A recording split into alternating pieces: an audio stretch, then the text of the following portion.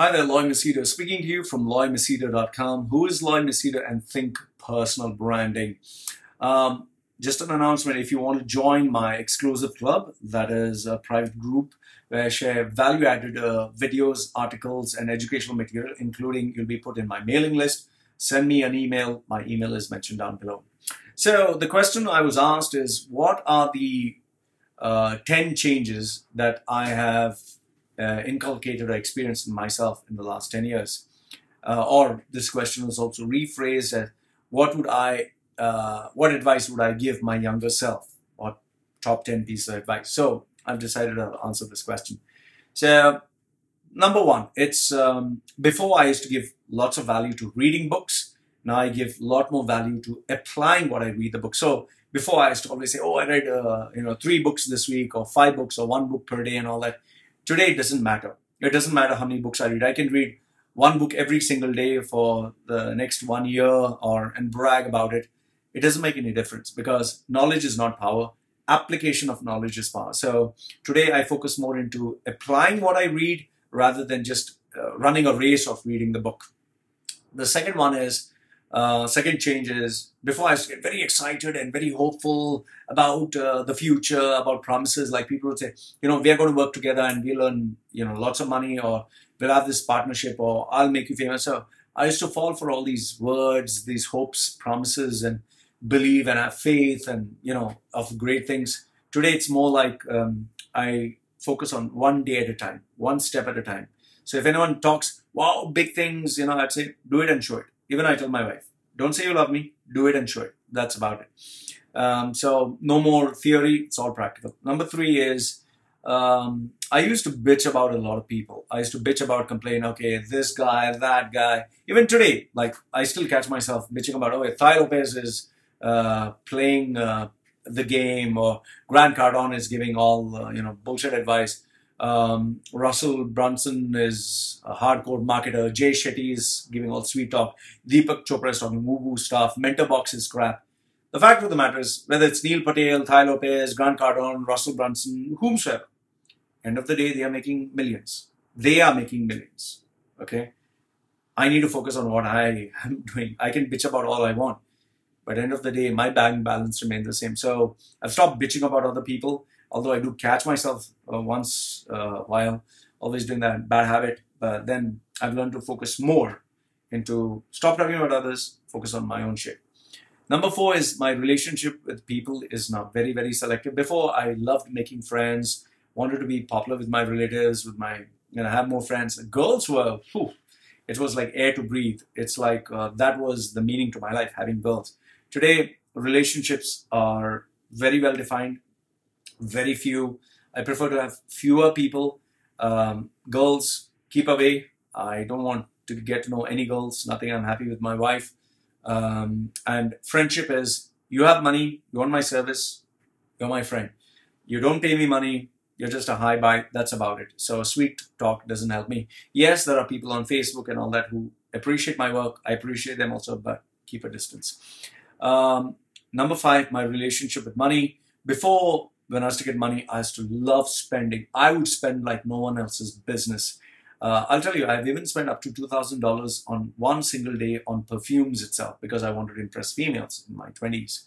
Today, money is more about savings. Yes, live life to the fullest, but be intelligent with the savings. Where it comes to clothes, slippers, and all, I buy the simplest, like, my shirt is just hardly a $1, $2.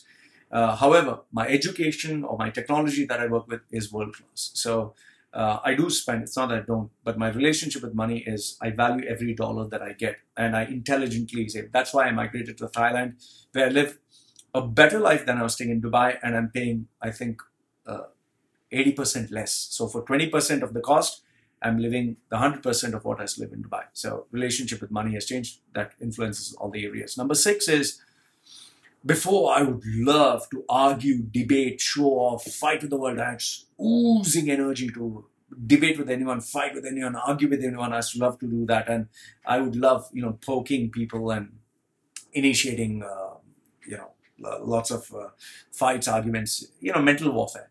Now it's more like I mind my own business. You can talk shit about me. You can badmouth me, whatever, you can say, you know, thank you very much, whatever, you're right, I'm wrong, finish, that's it. Because these debates, especially with religious people or people who don't agree with my point of view, doesn't feed me, doesn't increase my bank balance. It's just a waste of time, so I don't.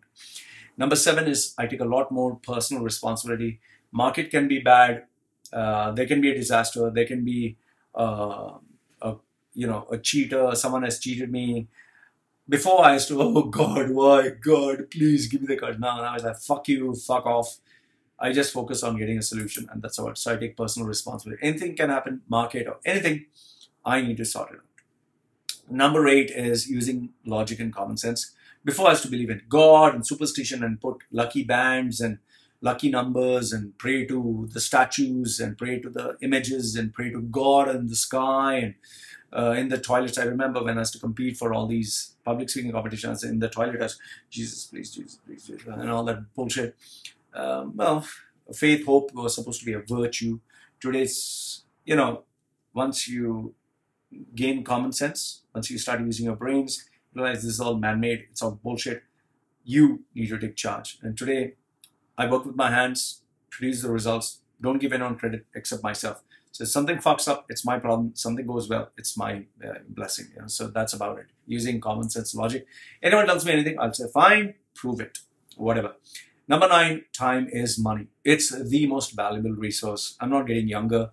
If I waste my time today, I'll not get it tomorrow. So for me, friends, relatives, people, fans, whomsoever wants to meet me, you pay me, you meet me. Don't pay me, don't meet me. Because my time is money. I value the time that I spend for work, value the time I spend for games, value the time I spend for relationships or for, you know, entertainment, whatever. Time is money, most valuable resource. And last but not the least, it's the biggest change is I spend more time reflecting and having a kind of a bird's eye view, an eagle's eye view.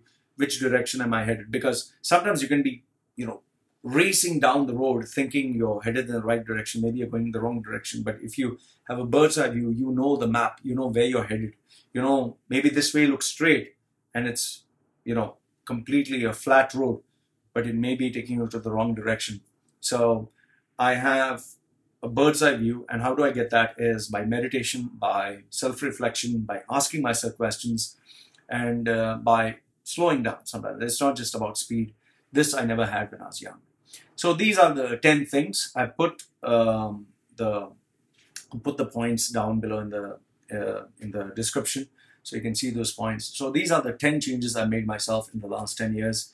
Let me know what you think in the comment section below. Like it, give it a thumbs up. Don't like it, thumbs down. I read your comments always. This is me signing off for now. Take care.